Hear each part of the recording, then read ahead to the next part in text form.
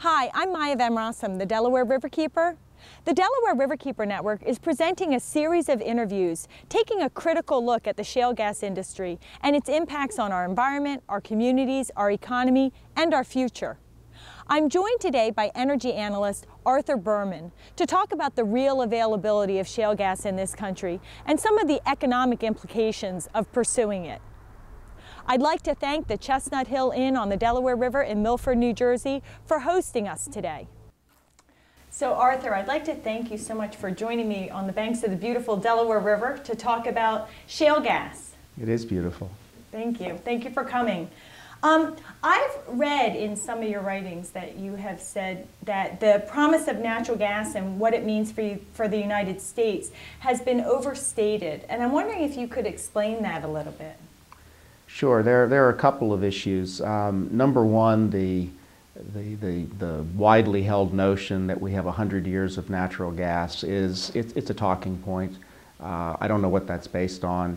It's certainly not based on any reasonable or credible estimate that I've ever seen. What it's based on is something called resources, and resources are different than reserves, which is different than supply. Resources are just every molecule of natural gas that's out there that could be technically produced, in somebody's opinion, regardless of any kind of economic consideration. So that's not a real number. I mean, nobody's going to produce gas, at least not long term, that they can't make money on.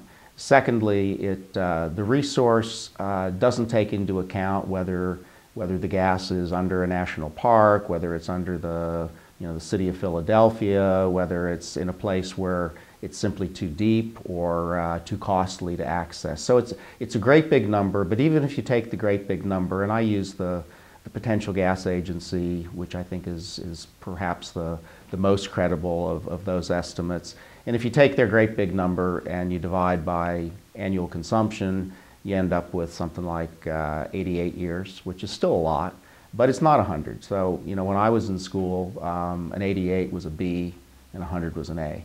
So it's kind of the difference between an A and a B. So that's, that's where we start. So if you actually work backwards and understand the reports and go to what the Potential Gas Agency calls their probable number, and that's really where we want to be.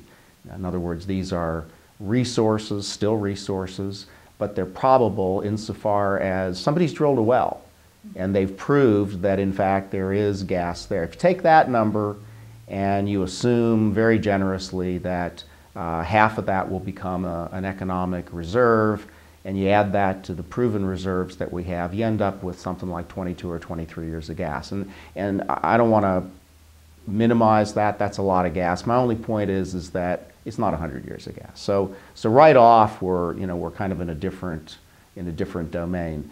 Perhaps the more important issue is when we look at the reserves, when we actually do the forecasts based on the production history, we never get to the numbers that the operators claim. We usually get about halfway.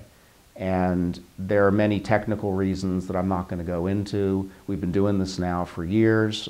We've challenged it. We have not had any response. And there now have been several very highly credible reports by the Bureau of Economic Geology that corroborates the reserve number that for the average well that we came up with in the Barnett Shale. The Louisiana State University Energy Center has done their own independent study. The Haynesville Shale, they come up with the same number we do. And so and the USGS, United States Geological Survey, has looked at all these various shale ventures, and their numbers are even more conservative than ours. That doesn't mean that any of us are right.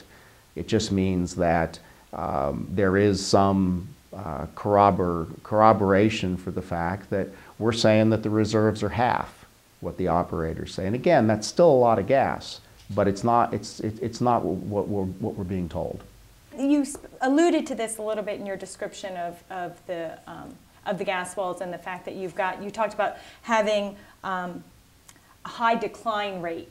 Can you explain what a high decline rate is when it comes to a gas well and why it matters, why understanding that term matters in this whole discussion, debate? Sure. When a well of any kind, an oil well, a gas well, water well. Its highest production rate is usually achieved within the first 30 or 45 days. And because the energy in the earth what brings the gas in this case to the surface is the gas itself. It's just the expansion of the gas as it comes into the wellbore. It's basically a depletion process. Okay, there's nothing that's pushing the gas to the surface, and so it's going to decline. All wells decline. And so we look at, for instance, if a well begins producing, let's just say arbitrarily, at 1 million cubic feet of gas a day, and then we come back and the next month it's maybe 0.8 of a million, and the next month it's 0.7 million. We start to develop a trend, and that is the decline rate. How quickly is that well's production declining or becoming reduced every month along the way? And we can, just like you might do a trend in Excel, it's a little more sophisticated than that, but we try to figure out a reasonable way of connecting those dots of monthly production to determine how fast this well will decline to the point that it's no longer commercial. So in the case of shale gas wells, of course it varies from formation to formation, and it's a function of a lot of complicated issues. But the point is that these wells decline, which is to say they deplete to a commercial limit about twice as fast as conventional gas wells. So we're talking about wells that are declining at, or fields that are declining at rates of 40–45% per year, which is huge. So when I've heard the folks from the gas drilling industry point to the fact that we have a very high rate of drilling in the state of Pennsylvania, and they assert that this high rate of drilling is proof that there's lots of gas under the ground to sustain the country into the future. That's not really an accurate representation of what that high rate of drilling means. The high rate of drilling simply means that somebody's willing to spend money. And it does mean there's a lot of gas there. What it does not mean is that anybody's making a profit on the operations that they're involved in.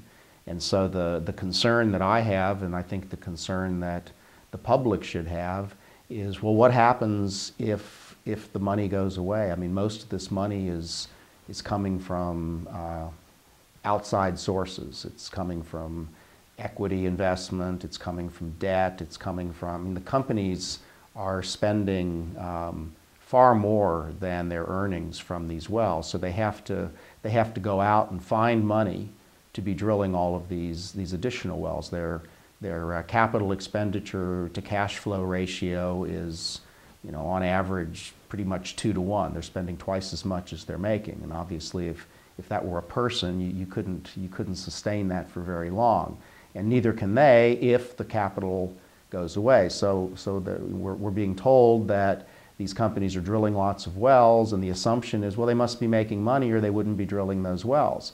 That's not what we see. We see that there are lots of reasons to drill wells, and not the least of which is to keep your leases, to maintain production growth so that Wall Street thinks that you're a good company, so that your stock price doesn't go down. And if somebody will give you money, exploration and production companies, one of the things they're best at is spending money, particularly other people's money. So the fact that there are lots of wells being drilled doesn't persuade me for a moment that they're necessarily making money. There are many reasons, as I say, to drill wells.